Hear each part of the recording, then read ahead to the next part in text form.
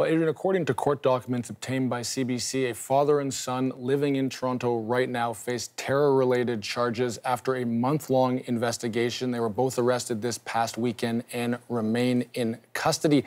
62-year-old Ahmad Fouad Mostafa Eldidi and his 26-year-old son Mostafa Eldidi are facing 9 charges, including conspiracy to commit murder for the benefit or the direction of a terrorist group, ISIS in this case, according to court documents. Father and son also charged with knowingly participating or contributing to the activity of ISIS, both also facing weapon charges for the possession of an axe and machete.